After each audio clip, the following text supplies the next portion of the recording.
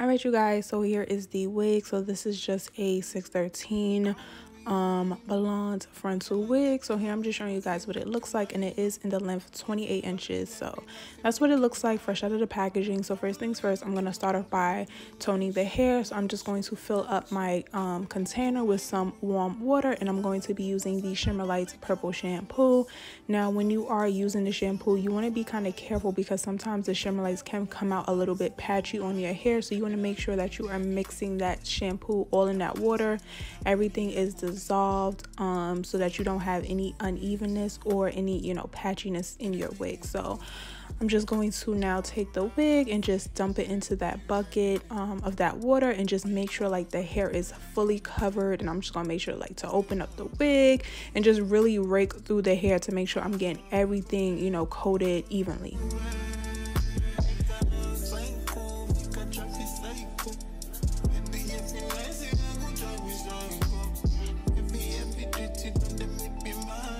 So I'm gonna let the wig sit in the purple shampoo for 2 minutes, and once the timer is up, I'm just going to empty my container. And I did let the wig air dry a little bit because I feel like color takes better to dry hair. So I let it dry about 75–80% dry before I went on to actually doing the watercolor method. But I'm just gonna show you guys really quickly how the wig looked when it was fresh out of the purple shampoo before I let it dry. So moving on to color, I have 2 titaniums and 1 platinum from Adore.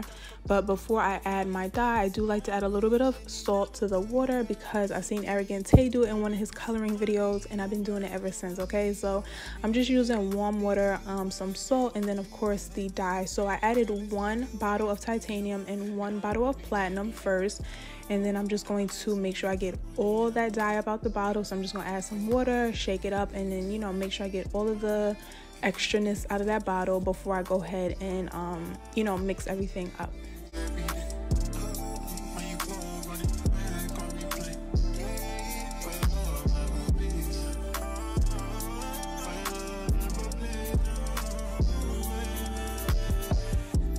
So once I have all my dye mixed up in the water, I'm just going to just submerge the wig into there. But you also want to make sure you are kind of like raking through the hair and making sure you do not have any uneven patches, especially with 613 hair. That can be very tricky, and that's something you will run into.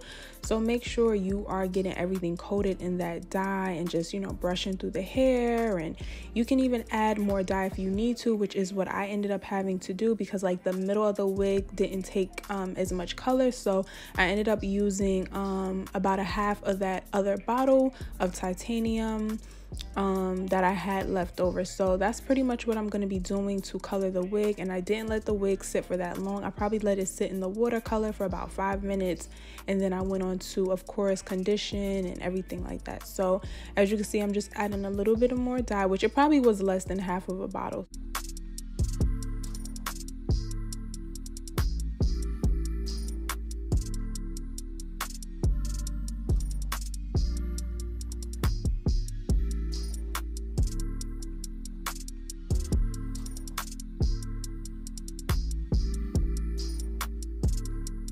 So once I finish coloring the wig, of course, I'm going to empty the container, but here's how the color looks. Super duper pretty. So now we're going to condition.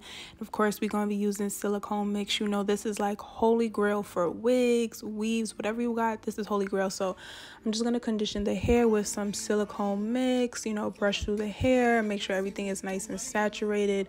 And I let the wig sit in conditioner for about an hour before I went on to let it air dry and, of course, move on to styling.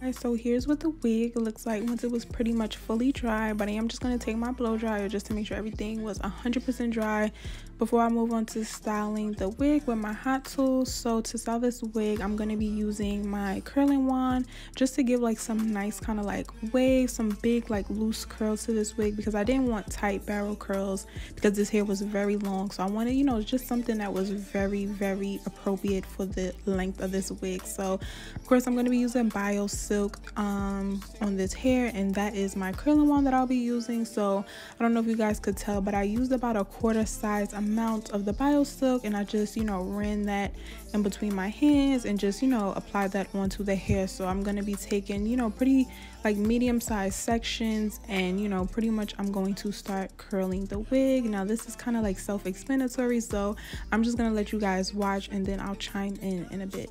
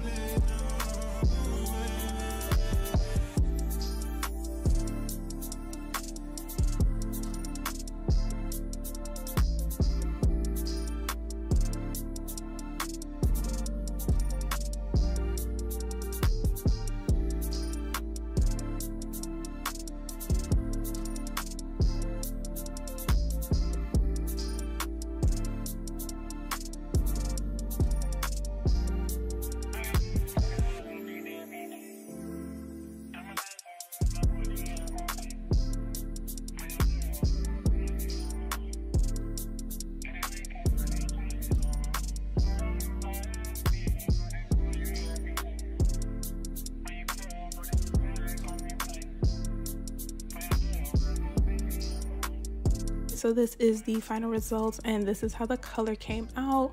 Super duper pretty, you guys. This is probably one of my favorite colors to do on 613 hair, so I'm definitely in love with this color. But let me know down in the comments below, how did you like this look, and let me know if this video helped you or if it convinced you to try this color. But I hope you guys enjoyed the video. Don't forget to like, comment, and subscribe, and I will see you beauties in my next video. Bye.